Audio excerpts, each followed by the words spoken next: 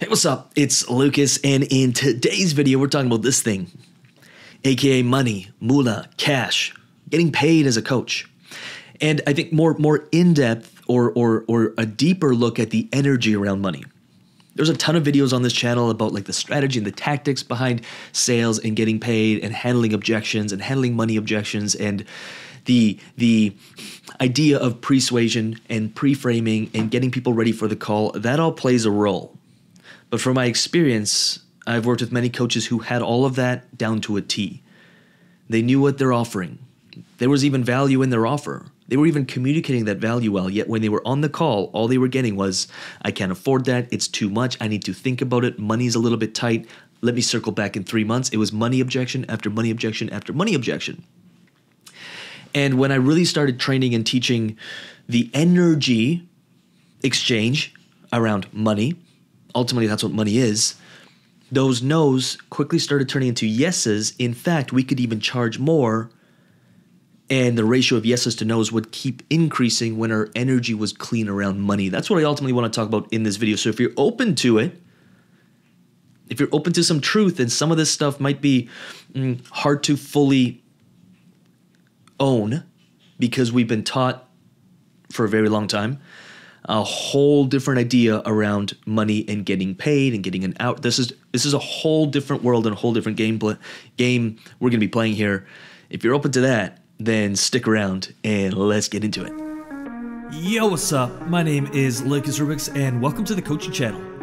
If you'd like to learn how I went from zero education and working the oil rigs to selling well over $1 million of coaching and building an online business and performance coaching empire along the way, subscribe to this channel and I'll show you how. Alrighty, welcome back. So the first thing, as always, if you haven't yet subscribed to this channel, make sure you do. There's 3 videos every single week that are all dedicated to helping you build your coaching business. 3 videos every single week. Some of them are more strategic and tactical. I mean, we handle a lot of sales objections. We talk a lot about sales, the marketing, the actual building out the business. And then we deal with a lot of mindset and energy, which is what this video is going to be all about. So if you want to subscribe to the channel, and if you see value in it, make sure you subscribe to the channel and use the comments below as a bit of a medium of communication. If you get value from this video, leave it in the comments. If you want to add something, leave it in the comments. If you want to share an experience of yours, leave it in the comments. Or if you don't agree with something, leave it in the comments as well. I think it opens up a beautiful opportunity for conversation. So make sure you use the comments below. That being said, we're talking about this thing. 3 years ago, maybe a little bit more. I remember when I first got into coaching, I was charging, I think, like $25 an hour, and I was terrified of charging that. I was like, who will pay me $25 an hour? And I went on my journey for probably 6 months, like way undercharging, undervaluing. I felt bad about charging. When I got paid, I felt like I was taking something away from someone. And when I finally had the courage to actually like increase my prices, I got a lot of no's. I got a lot of money objections. And I was like, but like I have so much value to give. Why am I getting money objections? That's when I realized that this really cool thing happens is when you increase your prices or you charge what you're actually worth, when you actually set prices that actually pay you for the transformation that you provide for your clients, which oftentimes is way higher than what most coaches are charging, 2 things happen. One, it sort of disqualifies the lower end of the market. I mean, there's apps and there's like monthly subscriptions for that end of the market, and that's totally cool. And if that's the market you want to choose to serve, then do it.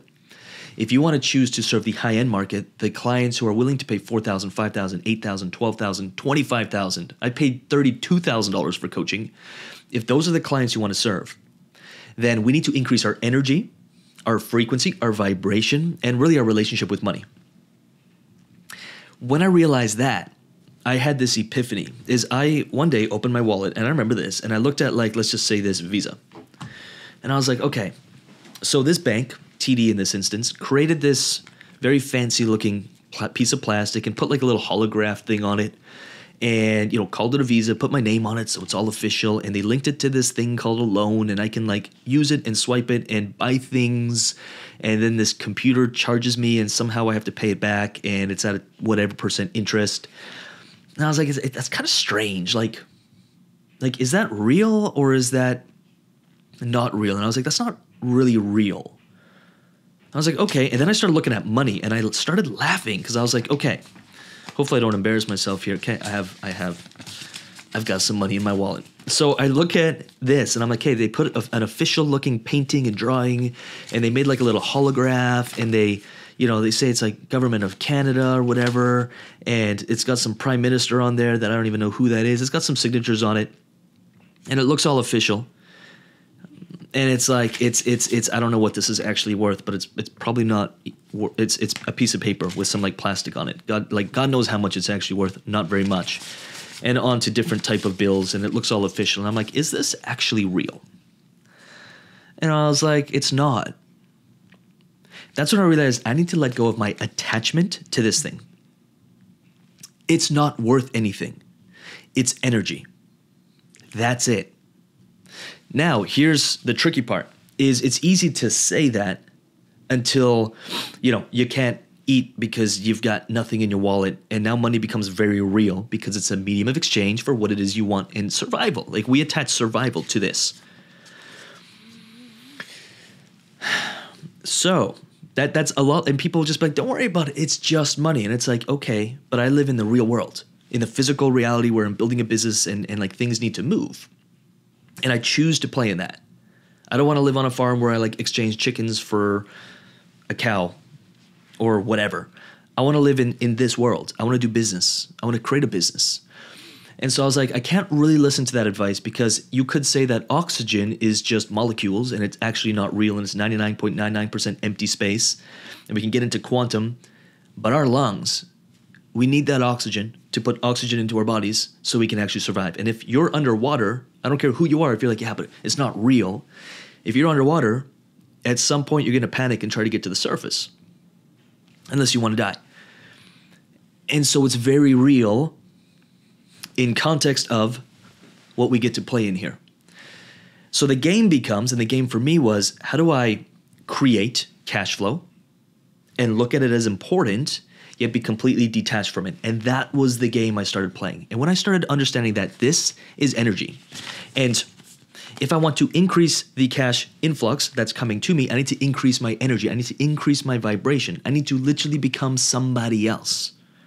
I need to have a different relationship with this thing. I need to feel good about charging it. Think about this, and I think about this often. When you buy like a $3 item from Walmart, it like doesn't mean much. When you save up the money and you buy a $4,000 trip, or you buy a brand new car, or you make a significant purchase in perspective, it feels good. Like I just bought a BMW. BMW did me a beautiful service of helping me level up, of helping me experience that. If I bought a little $500 car, I wouldn't have cared about it. And by you undercharging, you're making your services completely undervalued to the client. You're attracting a lower caliber client. You're attracting a client that probably is not going to put the time and energy and effort into it because it didn't really cost much, and they're probably going to be way more demanding. Now again, that's the lower end of the market, and there's subscription sites and there's $100 products and courses for that. Totally cool. And if you want to serve that end of the market, do it. If you want to serve the clients who want to pay you $5,000, $8,000, $10,000, $15,000, $20,000, I've paid $36,000 for coaching. Just last Monday, I paid $12,000 for a service, and it was like, here you go, done. If you want to serve those kind of clients, you have to become A, that kind of client, or that kind of person, that kind of coach at least, and B, you've got to understand that it is an exchange of energy and you're doing your clients a favor. The transformation is in the transaction. And if we continue to undercharge, we're going to struggle as coaches. Our business is going to struggle. And in fact, our energy will decrease because of it, because we'll be living in survival mode. We had a client, and I just heard about this last week, where every time they got told no, they were launching a new service. Every time they got told no, they just increased their price a little bit. They were telling their subconscious, that client just doesn't see the value I have, and they're not my client. So he increased his price. After the 9th call, the client said, yes, no problem. The 9th call, 9th client was like, yes. And the price like doubled or tripled by then. And it was a great reminder for him and for you that it's either the right client or it's not the right client. And just because people aren't buying from you Doesn't mean you're overpriced or you don't know what you're doing or that you suck or that your offer sucks. Oftentimes, it's the energy we have around it. And in fact, I've seen clients and coaches increase their price and actually get more yeses. The sale becomes easier. You automatically disqualify the lower end of the market and you automatically attract the higher end of the market. I'm not talking these people have millions and billions of dollars, but they see the value in the actual coaching, in the actual service you provide, instead of just seeing it as like, I'll just buy this because I'll get a result. They actually see the value in it. If someone pitches me a coaching program for like a few grand, I'm like, I start doubting it. I'm like, I don't know if there's like, do you actually believe in what you're doing? You want to attract those kind of clients. Now that takes internal work to make sure that we're that type of client, that kind of person, but it's all energy. And this thing is not actually real. It's an exchange of energy. And he and she who possesses and exudes and creates the most amount of energy, the most amount of value, will get paid the most amount of these things. Energy. And then we can use that energy, recycle it, put it back out there, spend it, and that creates this beautiful cycle. And I'm going to tell you right now that every time I held on to this and I got emotionally attached to it, the flow would stop. It got cut off. You've probably experienced this, but the second I was like, okay, let me, okay, yep. The flow began and it would come back to me. I'm sure you've experienced that. Like if you actually just think about it at points in your life, you probably experienced that. We've got to let go of our attachment to this thing that we've been taught since we were kids. That is the most important thing. It's not. It's not. It's energy. And how we show up will dictate how much of this comes to you, and how much you allow to flow out will also dictate how much comes to you. That's just a fact. So if you're having a hard time collecting money, I would look at ourselves in the mirror and be like, what is my relationship with money? And if you're holding on to it, you're probably holding up a mirror, and your clients or your prospects are doing the same. And I've seen the most beautiful things happen when we let go of the attachment. We attract the exact same people who are willing to let go of their attachment to money. That's how you get into the flow. And I've just gotten to experience this in such beautiful ways where it's like, you just know when you need it, it's going to be there. You just know. I even have this thing that every time I spend money, I just bought a car like 5 days ago. Even when I was buying it and handing over the check, and it was at an Audi dealership, it was a BMW, I was buying it and I was like, there's more where this came from. I'm always supported. I was happy that I was the sales guy. It was his third week on the job. And when I learned that, I was even more excited to pay for the car because I knew, hey, this guy's going to have a really good month. They might even up him to like, I don't know, I'm just excited for him. It might have even been his first sale. And if that is, I'm even happier to pay it. Instead of, oh my God, this is so expensive, this. That was the old me. The new me is like, there's more where this came from. Thankful to buy it, thankful to spend it. Grateful that it's going to help somebody else, that it's going to pay someone else's salary, pay someone else's bonus. That's, to me, that was what just started unlocking everything. And it changed my whole relationship with money. And now like it'll come in massive droves and I'm like, cool. And it'll leave in droves and I'm like, cool. It's a flow. I don't worry about the tide coming in and out. I don't care. I don't worry that when it's night, I don't worry about the day coming. I know what's going to come. Like I know. Just like I know money will flow. And I guarantee you as a coach, when you tap into that, charging what you're worth, collecting the money, getting through the lean periods, which is just a cycle, it's going to happen. I'm going to tell you, it's going to happen. You're not freaking out. I see coaches who are freaking out because they haven't a client in a few weeks. It's not going to help us. We've got to let go of that. We have to let go of that. www.lucasrubix.com. I could talk about this for like 5 hours. In the comments, what'd you get from this? Or is this all just kind of like, yeah, not important? Or do you see the value in this? Is this worth meditating on? Is this worth practicing? Next time you go buy something, there's more where that came from. I'm so grateful and honored that I get to spend this. I'm so excited to spend this because I know the flow. I'm opening up the flow. I'm opening up the tap. It's a two-way street. It's like they say about giving and receiving. It's not separate. It's the exact same thing. Every time you give, you receive. And every time you receive and accept something, you're giving someone else the pleasure of giving it to you. And it's not either or. It's the exact same thing. It's the exact same energy.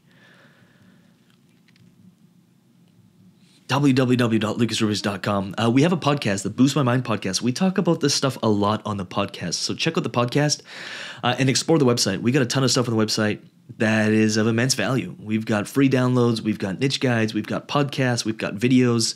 We've got the Coaches University, which is Stay In to Get Paid coaching program, where we deal with both the physical and the strategic and the energetic and the mindset around building your coaching business and everything else. www.lucasrubix.com. Truly appreciate you. Again, subscribe to this channel. Use the comments. I'm going to leave 2 videos over here. One I'm going to keep a little bit more strategic, and one will dive deeper into energy. So whatever video serves you best, check it out, or just check out the entire channel. It's at Lucas Rubix on YouTube. I'll leave the link for the channel around here somewhere. Check it out. Enjoy, and I'll talk to you in the next video.